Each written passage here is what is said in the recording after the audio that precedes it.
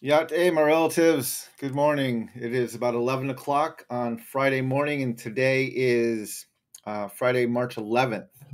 I'm sitting down with my second cup of coffee, and I am very excited because today I'm going to be having a conversation with Renee Begay. Renee Begay is a Zuni woman living in New Mexico, and she has been working for decades with Native students all throughout the country. I've had the privilege of meeting Renee when she was a student at Rehoboth Christian School in near Gallup, New Mexico, and have seen her and her husband's journey for the past several decades as they've worked with Native students and have really done some incredible stuff. In fact, we've had a chance to co-found and co-lead the Would Jesus Eat Fry Bread conference together.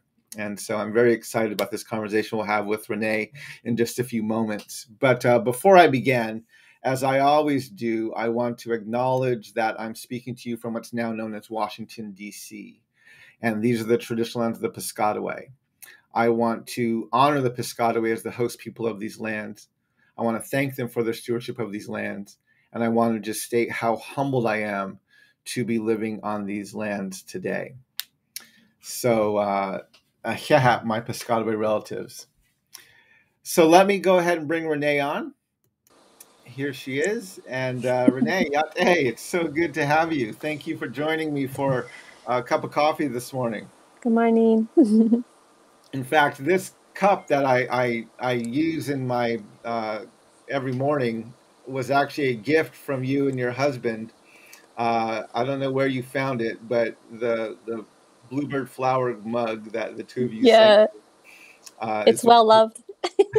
it's one of my favorite mugs. So thank you for sending it. Yeah, we So found it at the flea market in Gallup, in Albuquerque or back in near the in res? Gallup, New Mexico. Oh, you did. Yeah, yeah. So many people ask me where they can buy one of these mugs, and I'm like, I don't know where. So I guess I'll have to send them to the flea market. Yeah, yeah. I don't know who the artist was or the vendor name, but we were walking around Gallup Flea Market and we were Okay. like, this is perfect for Mark Charles. Well, thank you for joining me today. Is there any way you would like to introduce yourself? Yeah, I can introduce myself. Keshe Renee Begay let Shina ano de kolota kwedan kakali kwawan chatla.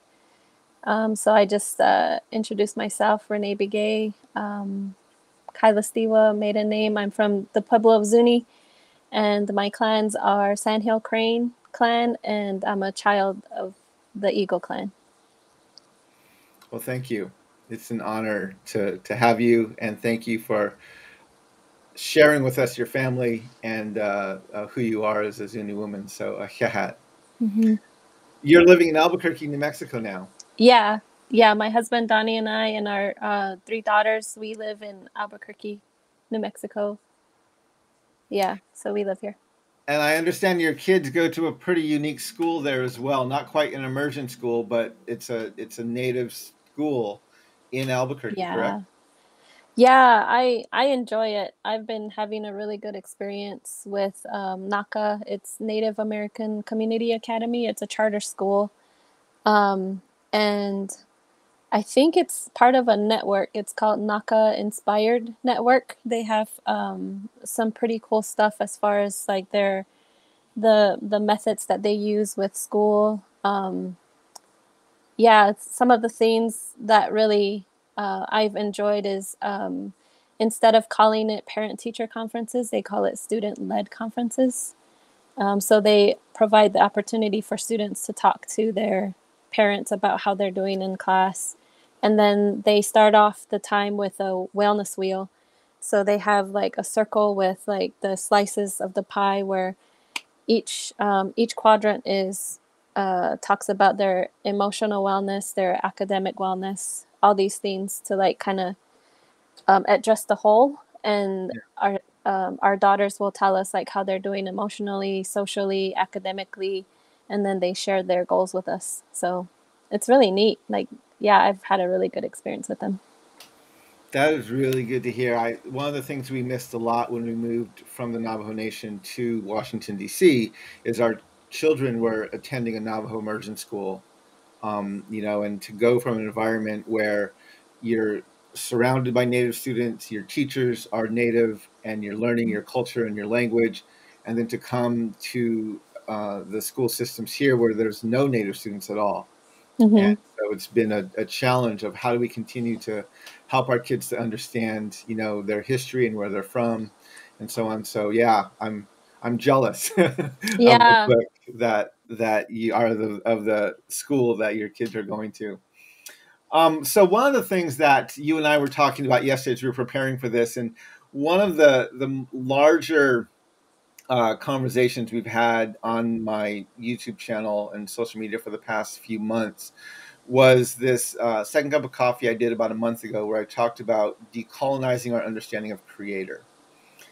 And I began talking about, as I've gone through my own journey of decolonizing my faith and understanding what does it mean to be Native, be Navajo, and be a Christian, I was always raised and told to see God in the a triune God, right? You have Mm-hmm. Father, Son, and Holy Spirit.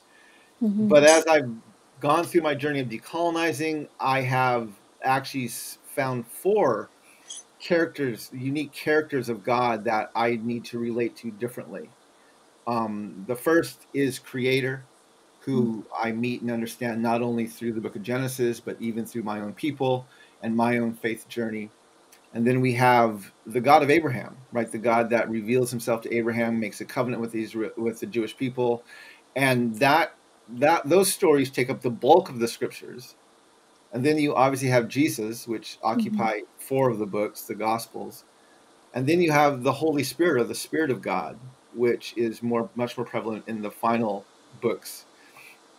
And so I've begun to see, and I think the difference is I'm making a distinction between Creator and the God of Abraham.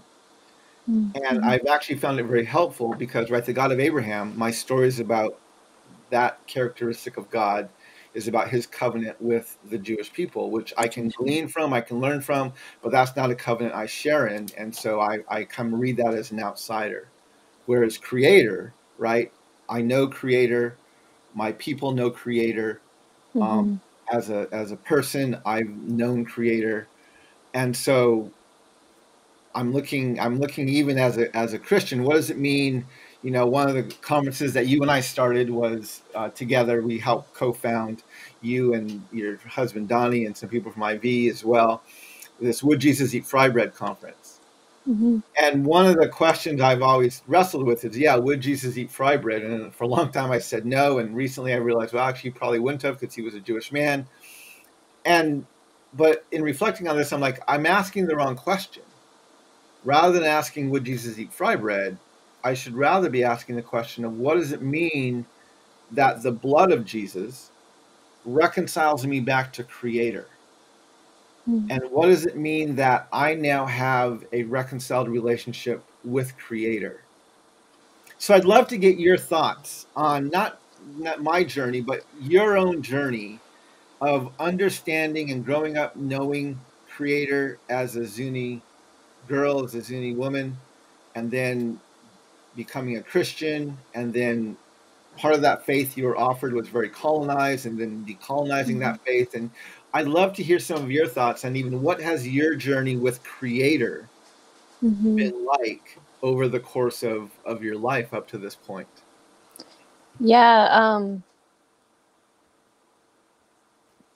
I think before I answer your question, I was just kind of thinking as you were talking about how we co-founded that Would Jesus Eat Fry Bread conference. That it's one of, I don't know, is it the only conference or one of the very few conferences that has a question at the end of it? And I think that's the beautiful part of it, because it is a place where we hope that people would come with their questions and be able to wrestle with those questions, because we know that certain generations have had the question of, can I be Native and Christian?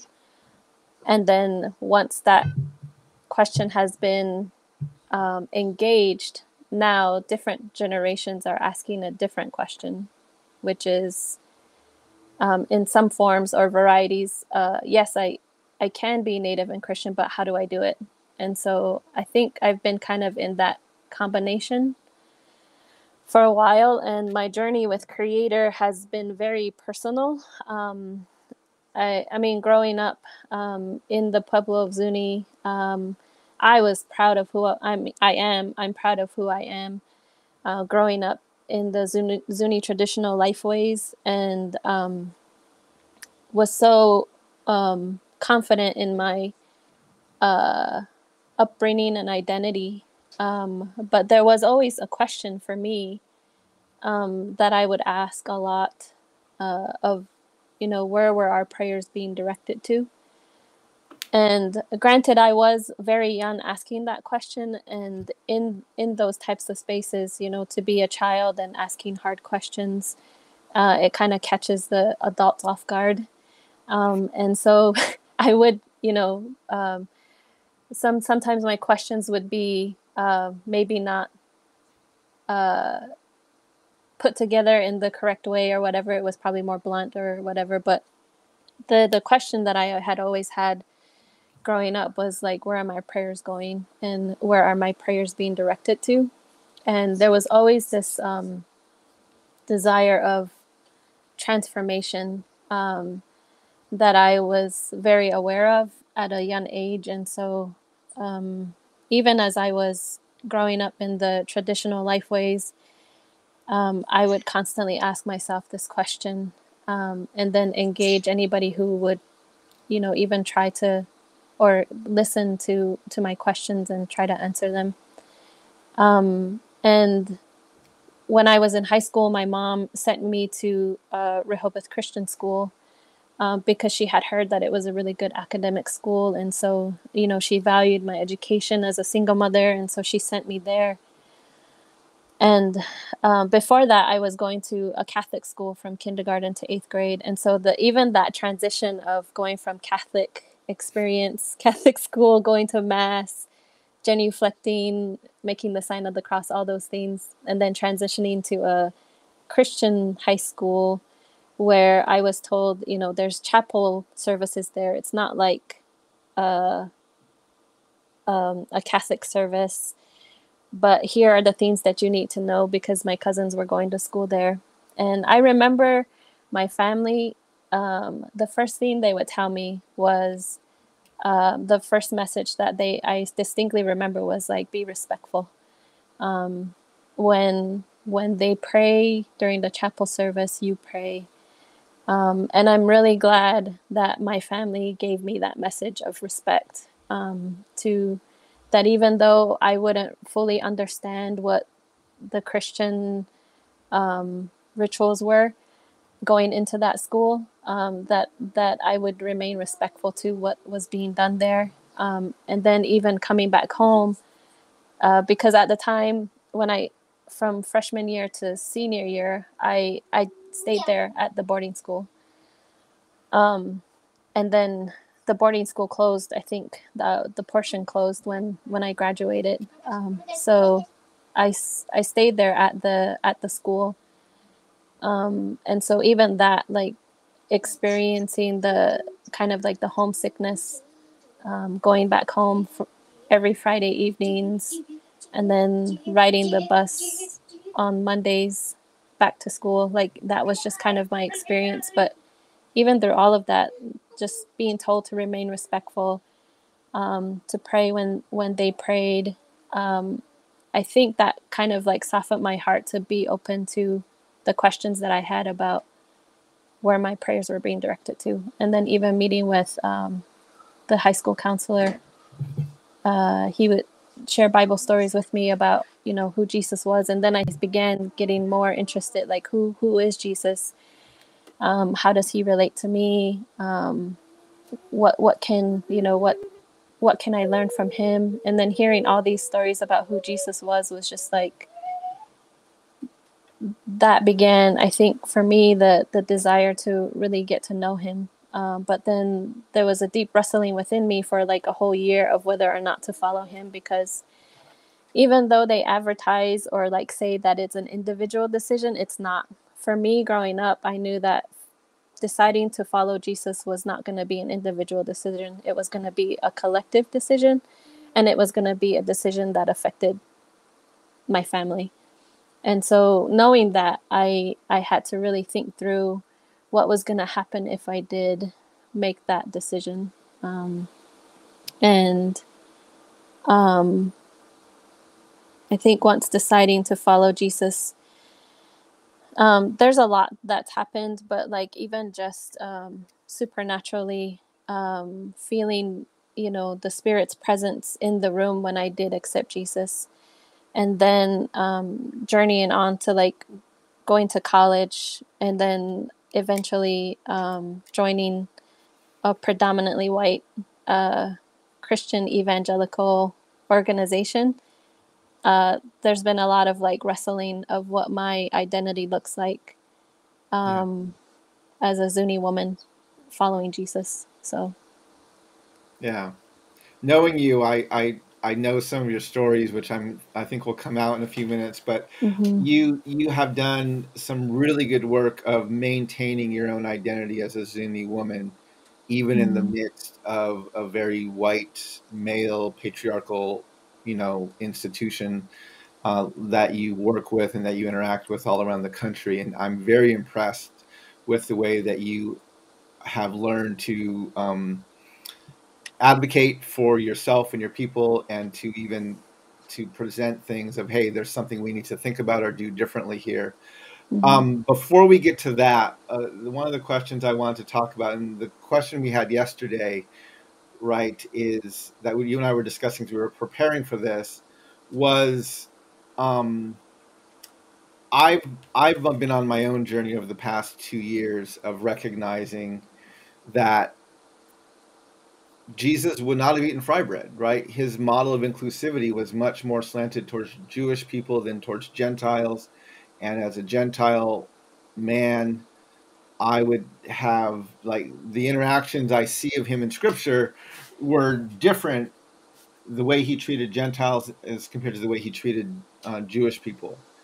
And again, I need to understand that I come into this as someone who's not Jewish, and wrestling with, okay, so then where do I get included? And then looking closely at Acts 10, I preach sermons on this. I've done a lot of this discussion here on my thing. And you've heard some of these things. You've watched some of these videos.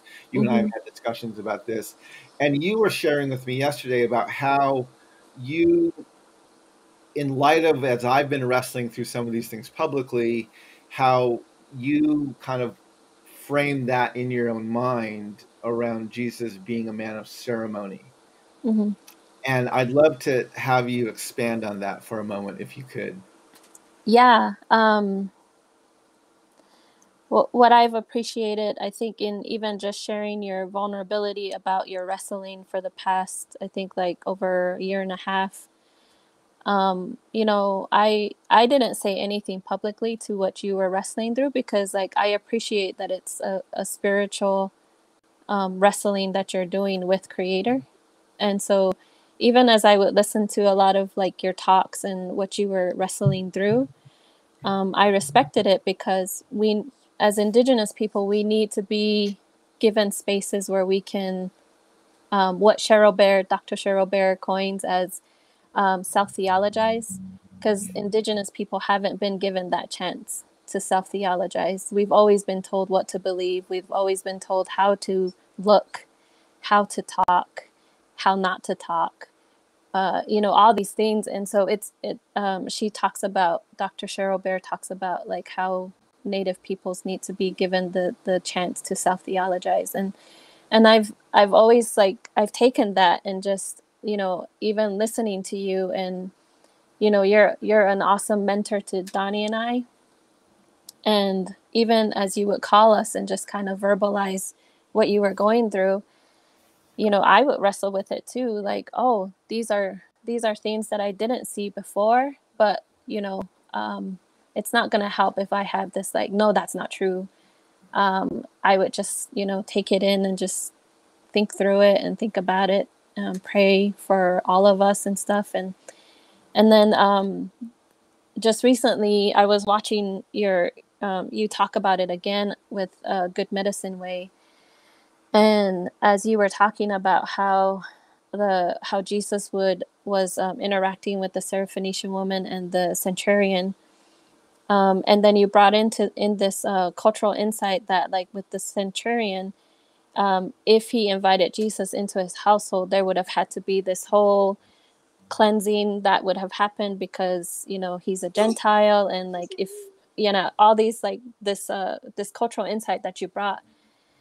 And then it kind of clicked for me where I was just like, huh, um, if I think of Jesus, you know, as a man of ceremony, or a man that's in ceremony, it makes sense to me with my upbringing, because I grew up in a traditional way where there were men in our households who were taking on like a religious commitment. And during these commitments, there's a certain space and season where perhaps there wouldn't be as great affection as we could show each other, but it wasn't to be mean. It was because they were setting aside this time where they were fully concentrating on the commitment that they had made, whether it would be prayers or things that they were giving themselves to learn. And so therefore, once all of that energy was going into it, the next word that I thought of was boundaries. You know, like, a man of ceremony or a woman of ceremony understands their boundaries and the boundaries of the people that they're serving, or that they're in ceremony for. And so when I think indigenously that way, it makes sense for me, because here's a man of ceremony who you see in the scripture where he's always talking about, he's always pointing to Creator. He's always saying, like, I'm not here for myself, I'm here for Creator. All the things that I'm saying and doing are because of what Creator told me to say. And so in that sense, if I think of him as a man of ceremony, I understand the boundaries that he's in. He understands the boundaries that he's in. He understands the boundaries that he's in as far as interacting with, you know, perhaps Jewish versus like Gentile people.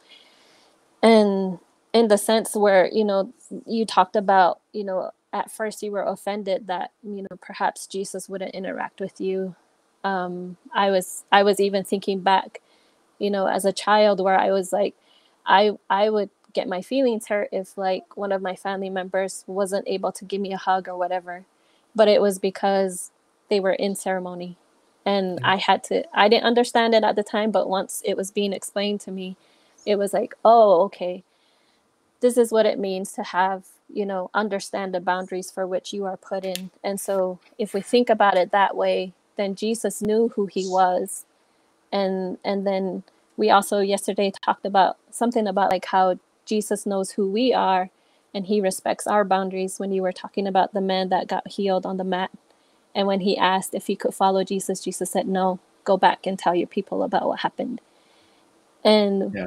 we said something about, like, how Jesus respected his identity, to not try to bring him into all these, like, cultural baggage that he had, or try to, like, put on something that wasn't meant for him. And Yeah. I think, yeah, our conversation yesterday, I wish it was recorded, but, like, we're talking about it now, but, like, that was just a new thought that I had. But I was just like, if I can think of Jesus as a man of ceremony, then I understand the boundaries within which he was conducting himself, and he did it in a really good way. Yeah. And so therefore, if he completed the task that he was doing, the ceremony that he did, and he completed it, then there's room for the Spirit to, like, expand more on, like, what it means for us to be in our identity, to live to who he made us, Creator made us to be. Yeah.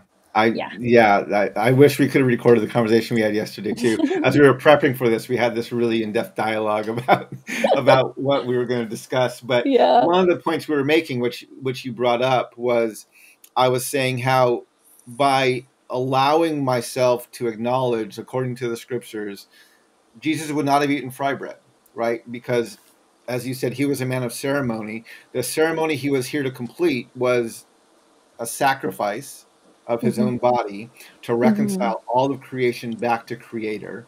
And Mm-hmm. that sacrifice, that ceremony, required not that he keep the moral code of 2022 perfectly, but that he keep the Jewish law perfectly. Mm-hmm. And the Jewish law required a separation between Jews and Gentiles. And so once I was able to get past being offended of Jesus wouldn't let me follow him, and I was able to, as you so eloquently put it, through your Zuni worldview, he was in ceremony, and therefore there were boundaries that had to be there. What I realize is the interaction Jesus did have with Gentiles, right? Because back then, to have relationship with God for a Gentile Mm-hmm. in the Jewish worldview, you had to become Jewish, right? Men had to get circumcised, you had to learn Hebrew, you had to study the Old Testament, you had to become Jewish. And so if again, as Christians, we believe that Jesus was God in human form, so God in human form, when he spoke to a Gentile from a different faith tradition, a different cultural context, Mm-hmm. and this Gentile, the demoniac in the book of Mark, is begging Jesus to let him follow him. And Jesus, again, had he said yes, the guy would have had to become Jewish. And Jesus instead is like, no, don't do that. Just go back to your own people and tell them about what the Lord did for you, which was this healing he just did. Mm-hmm. And therefore, the guy didn't have to learn the Jewish culture, understand the Hebrew language. He could just go back and in his own story, in his own way, completely contextualize what he experienced and share that good news with people around him. And I thought, what an amazing invitation, right? To contextualize, to self-theologize, to not take on the burden of any of this other cultural baggage, and to truly just go off and talk about your experience with Creator. And so Mm-hmm. again, the question that it's really driving me much deeper towards is, rather than asking, would Jesus eat fry bread, which is a nice question, but I think misses the point. The question I'm more focused on now is, what does it mean that through the blood of Jesus, I am reconciled to Creator? And what does that mean? What does that look like? Mm-hmm. And yeah, so anyway, I love your insight to what does it mean to be a man of ceremony or a woman of ceremony, Mm-hmm. and recognizing that that's this point Jesus was in. One of the things, I also want to go back and kind of pick up on was, you talked about when you were deciding about your faith and your own journey, you realized this wasn't an individual decision, but it was a corporate decision that would have impact and implications on you and your entire family. Mm-hmm. And one of the things I think as Indigenous people we bring, not just into our faith context, but into our social context and our work context and everything else, because Western culture is so hyper individualistic, Yeah. right? And Mm-hmm. it's very linear in its way of thinking, and it's very schedule based, and it's very much kind of task driven, and getting accomplishments done. Mm-hmm. And Native culture is very different, a more circular perception of time, not focused near as much on the schedule and just checking off a box.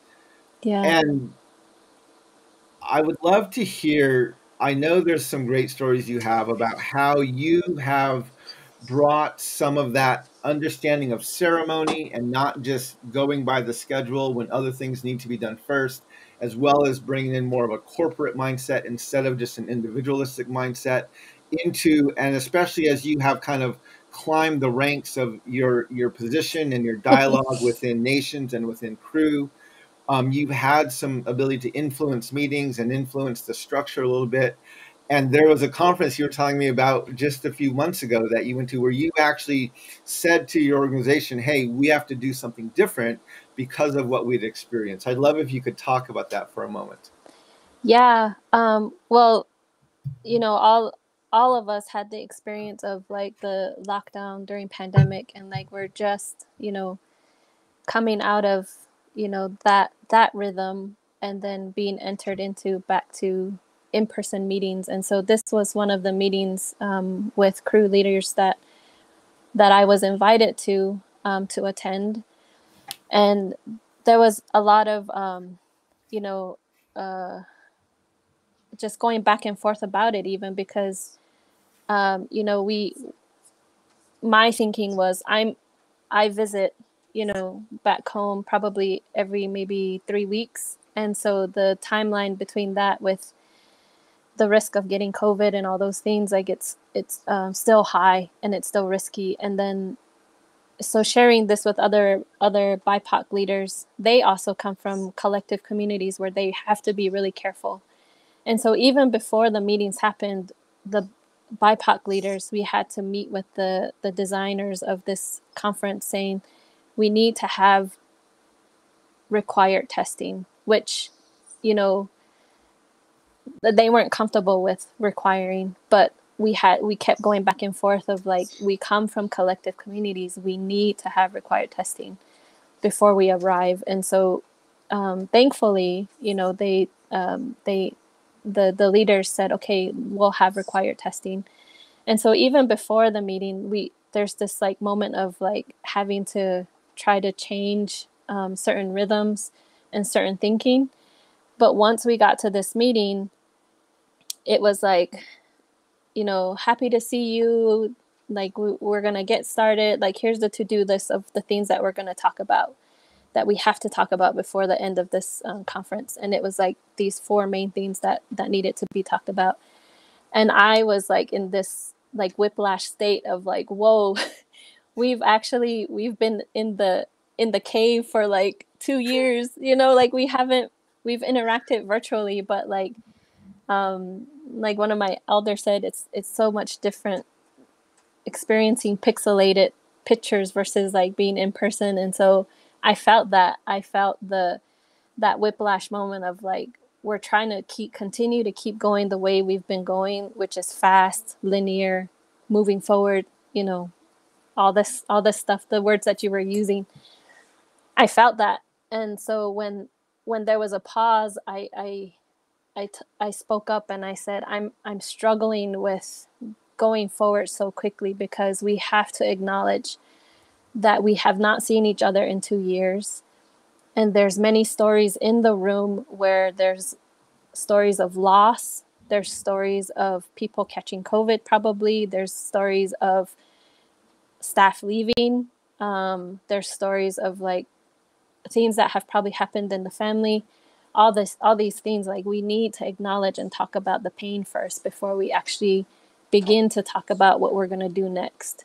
And with that, that's just one of the things that like I have had to kind of step into. And a lot of times like it's for me, it's like a physical reaction that happens and I can't be quiet about it. And so I have to say something.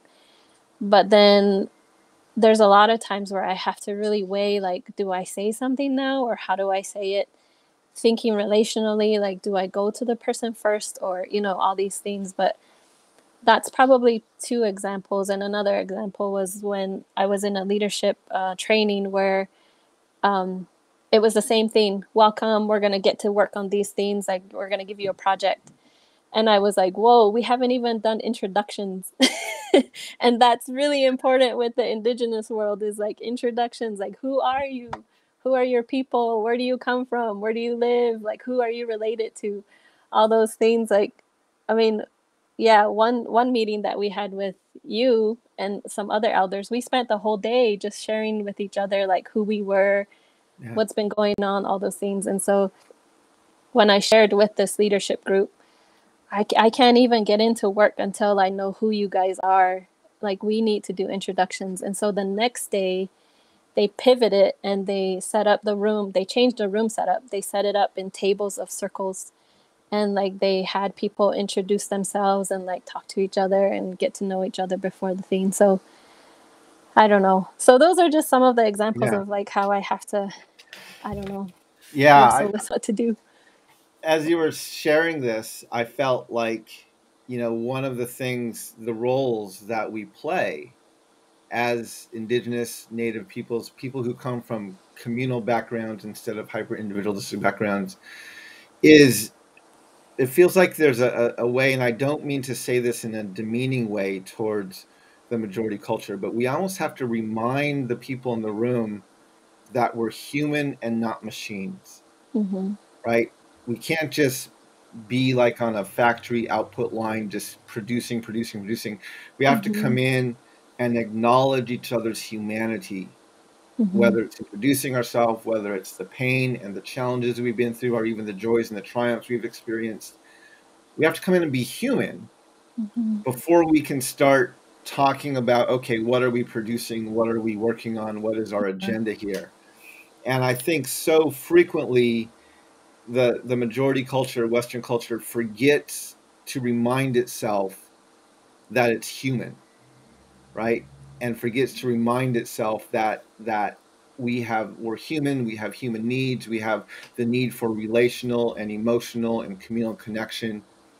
And when we go too long and too far without making those connections, it actually damages us and our organizations. And I love hearing these stories of ways you've been able to do this, even at a much higher level within your organization. One of the last things I want to talk about here for a moment, and there's so much we could go off on in talking about these things. This was a decade ago, I think, and you and Donnie were doing Nations. You had gotten out of college, and you were working with Crew, and you were starting to work with students at Las Cruces, and you were invited to speak to a national conference for Campus Crusade. I think they were still Campus Crusade back then; they weren't Crew yet. And it was a large group, and it was kind of your first major public speech, I think. And you and I had a conversation about how were you going to address this? What were you going to say? How were you going to really be yourself in the midst of that? And how could you be different from just every other speaker who was going to be on stage? And both in what you said as well as in how you presented it. And we talked about a poem that you wrote when you were in college about your own identity, and talked about how that could be very valuable to share that, and to, so I'd love if you could just talk a little bit about that. It's a poem that you titled "I Am From," but this is like, if people are following the Renee Begay platform, right? This is one of the things that really kind of put you out there and made a lot more people aware of who you are and the incredible insight that you have into what we need to be doing, both as a church as well as a nation. So I'd love to have you share a little bit about your story of "I Am From." And I remember meeting with you in, I think it was Window Rock. We met Window Rock, Arizona, when you were still living on the res with your family, and we were talking about, okay, here's the message that I'm gonna share, but the design team of that conference asked me to close off the time with a prayer or something. Like they kind of gave me freedom to do whatever I needed to do. And it's the usual theme is usually like close off with prayer or pose a question, a discussion question, and then like you're done. But I remember telling you that I didn't want to do that. I wanted to do something that would kind of engage what I had just talked about in a practical way that would help people begin to think of themselves as a relational being versus being someone that produces, said things about ministry, like these are the things that I produce, or this is my role, or this is who I am. Instead, I was just kind of talking to you about how, what kind of activity can we do to help people to begin to think of themselves in a relational way. And so I showed you my "I Am From" poem, which I didn't create. My professor gave me the assignment, and the assignment was to write a poem, but every sentence had to start with "I am from." And so I did the assignment, kept it because it was so powerful, and then I shared it with you. And when I shared it with you, you were like, "Yeah, you should share this." And so after my speech or my talk, I shared. I think I either shared the poem at the beginning or at the end. But yeah, so I have it in front of me. Yeah. Yeah, if you could share that, that would be really powerful. And I encourage people who are listening, just like whatever you're doing, just put it down and Mm-hmm. listen to Renee and let her words kind of just resonate with your mind and with your soul. Okay, taking a breath in. I Am From by Renee Begay. I am from the deep red mesas of the desert. I am from the canvas skies of orange, blue, and red. I am from the smell of clay and juniper after rainstorms. I am from ancient people. I am from the sandhill crane, Golotakwe, and from the eagle, Kyakilikwe. I am from the people of artists, creating out of turquoise, stone, silver, and clay. I am from precious, beautiful people. I am from spiritual, prayerful people who are fighting to keep their traditions alive. I am from the smell of sourdough bread, fresh from the outdoor adobe oven. I am from laughter and stories around the feasting table. I am from Zuni. I am from a mother who is still hopeful, searching for unfailing love. I am from a father who just couldn't stay, but had to see the world. I am from the protection and presence of the one true Creator. I am from a painful life rescued by Jesus Christ. I am from the image of God. I am from His thoughts, from His plans. I am from a faithful God whose love never fails. I am from the revealer of mysteries. I am from a God who searches the hearts of all.